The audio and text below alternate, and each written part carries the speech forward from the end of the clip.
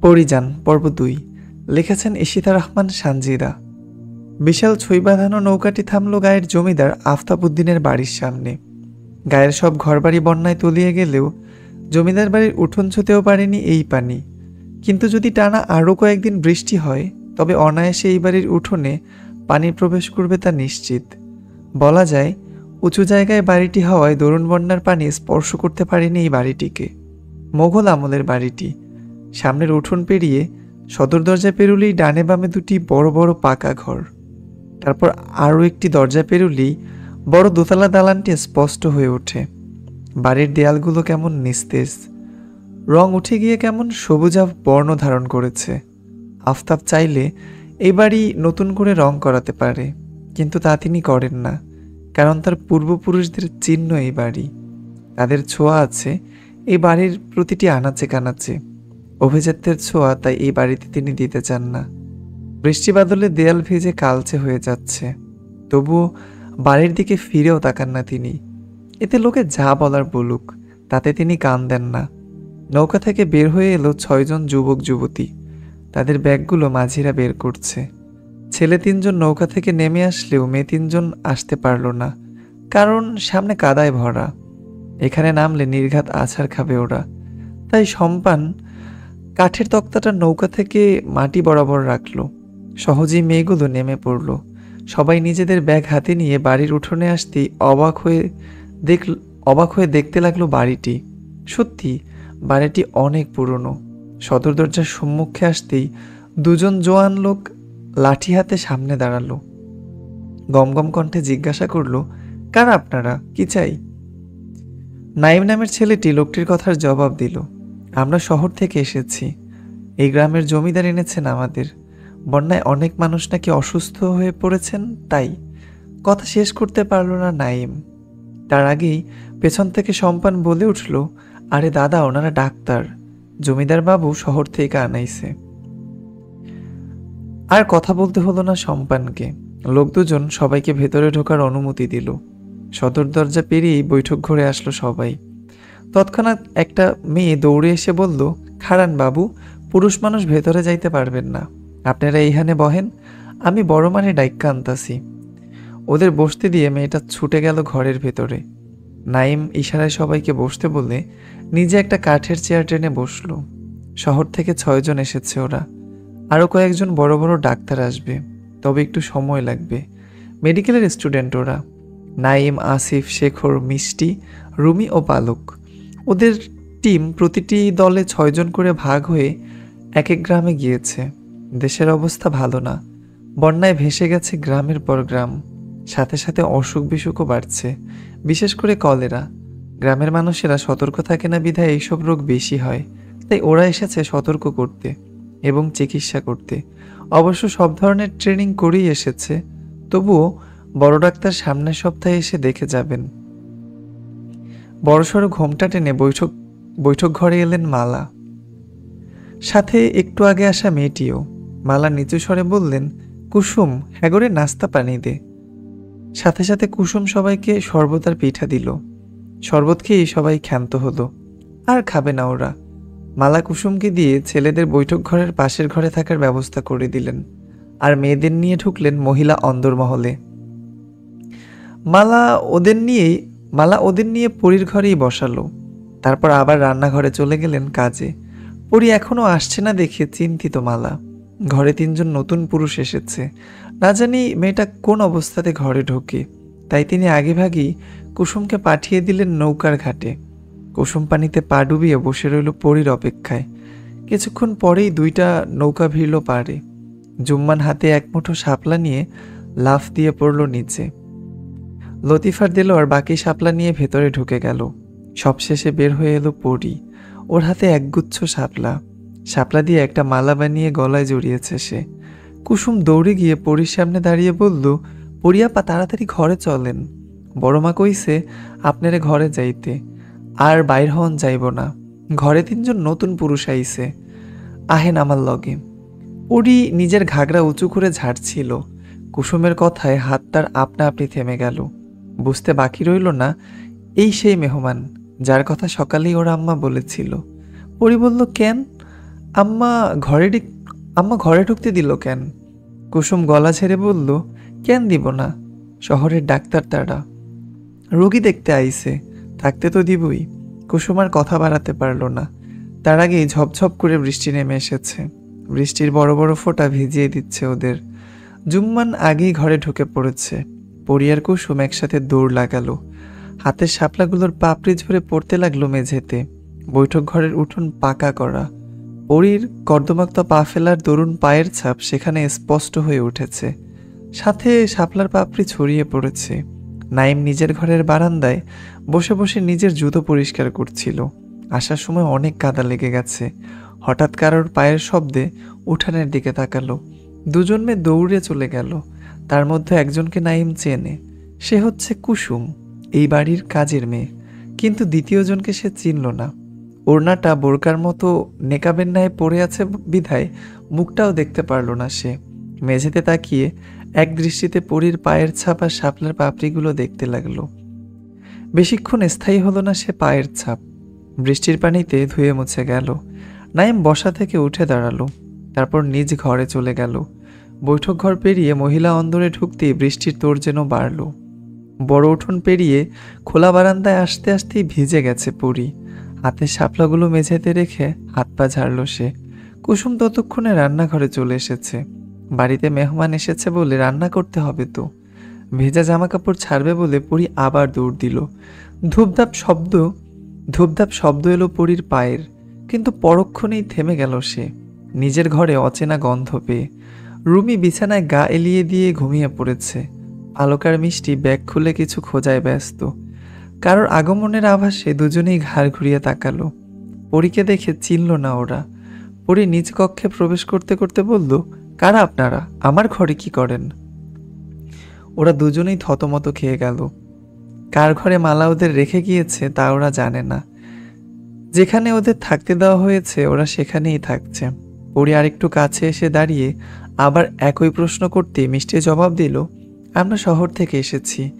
এই গ্রামের জমিদারের গিন্নি মানে মালা বেগম আমাদের এই ঘরে থাকতে বলেছেন। সঙ্গে সঙ্গে পরীর রাগ আসমান ছুঁয়ে গেল। যেখানে নিজের জিনিসপত্রে কারোর হস্তক্ষেপ সে পছন্দ করে না, সেখানে একই ঘরে এই মেয়েদের নিয়ে সে থাকবে কিভাবে? সাথে সাথেই পরি গলা ফাটিয়ে মালাকে ডাকতে শুরু করে দিল, আম্মা আম্মা আম্মা জান একটু এদিকে আহেন তো। কিন্তু মালার পরিবর্তে ঘরে এসে হাজির হলো আবেরজান বেগম। লাঠিতে ভর দিয়ে তিনি বললেন, মাইয়া মানুষ এত গলা বাজাস কেন? তোরে না কইছি এত চিল্লাস কেন বারবার? পরি দ্রুত পদে দাদির নিকট গিয়ে দাঁড়িয়ে বলল, আমারে না জানাইয়া আমার ঘরে অন্য মানুষ ঢুকতে দিলা কেন? আবেরজান পান চিবুতে চিবুতে বলল, অহনিত আইলো ওরা, একটু জিরাইতে দে। তোর মায়ের মেলা কাম এখন, পরে ওগরে অন্য ঘরে দিয়ে আইব। তুই ভিজা গেছস, যা কাপড় বদলা। লাঠির ভর দিয়ে চলে গেল আবেরজান। মিষ্টি আর পালক লজ্জায় মাথা নুইয়ে ফেলেছে। প্রথম দিনই এত বড় অপমান মেনে নিতে পারল না ওরা। মেয়েটা কিভাবে সামনাসামনি কথাগুলো বলে ফেলল। রুমে এতক্ষণ ঘুমাচ্ছিল। পরীর চিল্লানোর ফলে ধরফরিয়ে ওঠে সে। পরবর্তীতে কথাগুলো ওর কানে যেতেই লজ্জাবোধে মাথা নিচু করে ফেলে। এখন ওদের মনে হচ্ছে এই গ্রামে আসাটাই ভুল হয়েছে ওদের। পরি কথা না বলে সামনে পা বাড়ালো। কাঠের সাথে লাগানো আয়নার সামনে গিয়ে দাঁড়ালো। অনেকটা দেখতে ড্রেসিং টেবিলের মতো। তার সামনে কয়েকটা কৌটা আর কতগুলো রং বেরঙের ফিতা। এতক্ষণ ধরে মুখে ওড়না বাঁধা থাকলেও এখন সেটা একটানে খুলে ফেলল পরি। তারপর চুল থেকে ফিতার বাঁধন খুলতে ব্যস্ত হলো। মিষ্টি আর পালক চোখ তুলে পর্যন্ত তাকাতে পারল না। কিন্তু রুমির ধাক্কায় সেদিকে দুজন তাকালো। রাগ জড়ানো কণ্ঠে পালক বলল, কি হয়েছে, ধাক্কা দিচ্ছিস কেন? রুমি হাঁ করে সামনের দিকে চোখ রেখে বলল, হ্যাঁ রে, এটা কি মেয়ে নাকি কোনো মোমের পুতুল? একটু কি ছুঁয়ে দেখব? রুমির কথাগুলোর মানে ওরা দুজনে বুঝতে পারল না। রুমির দৃষ্টি অনুসরণ করে সামনে তাকাতেই ওদের দৃষ্টি যেন স্থির হয়ে গেল আয়নাতে। আয়নার প্রতিবিম্বে যেন একটা পরীর আগমন ঘটেছে। পুরো পুতুলের মতো লাগছে সামনের দাঁড়িয়ে থাকা মেয়েটিকে। গায়ের রংটা উজ্জ্বল ফর্সা, তার উপর পানির ফোঁটাগুলো চিকচিক করছে। এই প্রথম মেয়ে হয়ে কোনো মেয়ের উপর চোখ আটকে গেছে ওদের। ঘোর থেকে কিছুতেই বের হতে পারছে না ওরা। চুল থেকে বেগুনি রঙের ফিতা দুটি খুলে রেখে ওড়না হাতে নিয়ে পিছনে ঘুরে তাকাতেই তিনজন যুবতীকে হা করে তাকিয়ে থাকতে দেখে পরি কপাল কুঁচকালো, তবে কিছু বলল না। কাঠের তৈরি আলমারি থেকে নিজের কাপড় বের করে ঘর থেকে বের হতে নিলে পালকের ডাকে থমকে দাঁড়ায় পরি। পালক জিজ্ঞেস করে বসে, নাম কি তোমার? পরি পেছনে না ফিরিয়ে উত্তর দিল, পরি। অতঃপর ঘর ছেড়ে বের হয়ে গেল। এবার ওদের কাছে সবকিছু পানির মতো পরিষ্কার হয়ে গেল। এই মেয়ের কথাই বিন্দু আর সম্পান বলা বলি করছিল।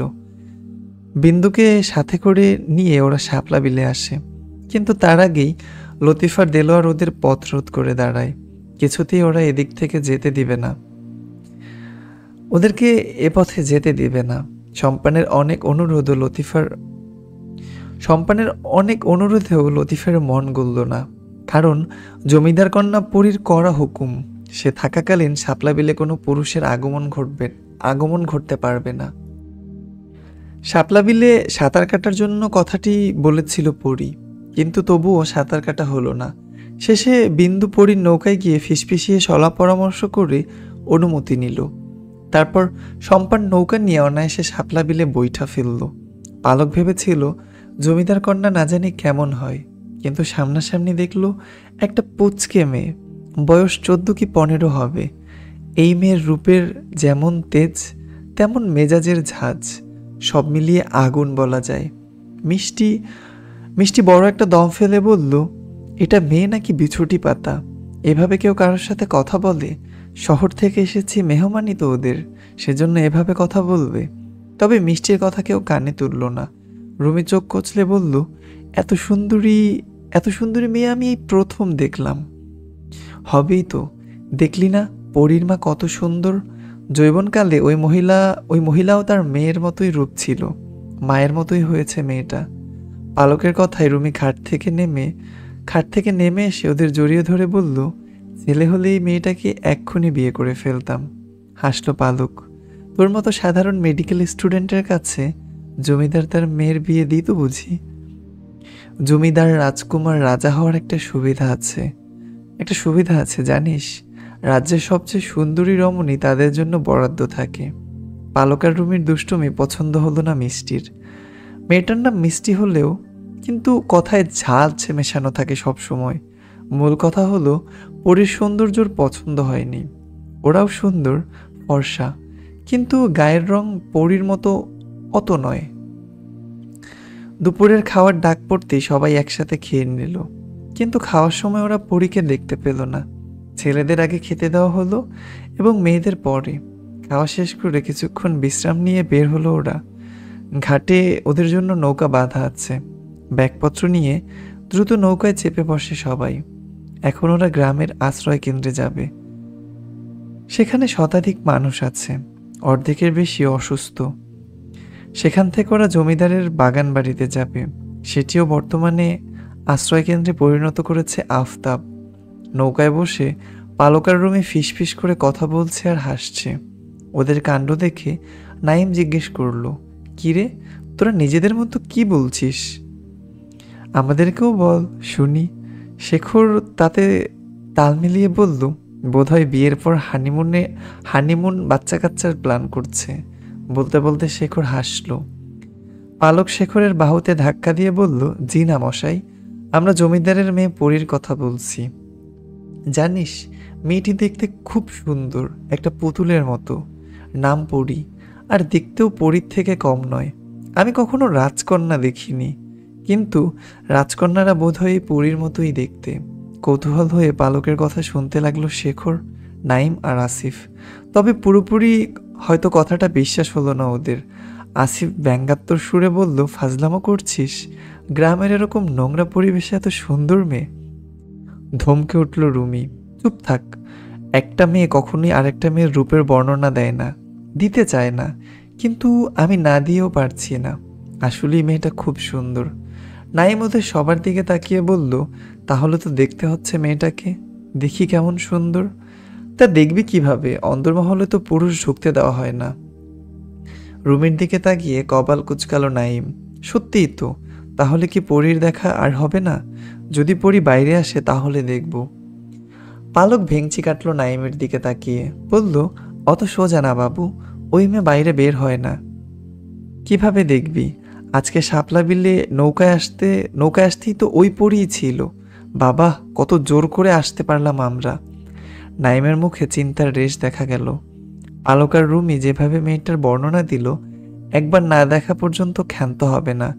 শেখর দুষ্টু হাসি দিয়ে বলল, আমরা রাতে চুরি করে অন্দরমহলে ঢুকবো, কি বলিস তোরা? আমি কিন্তু পরীকে না দেখে শহরে ফিরছি না।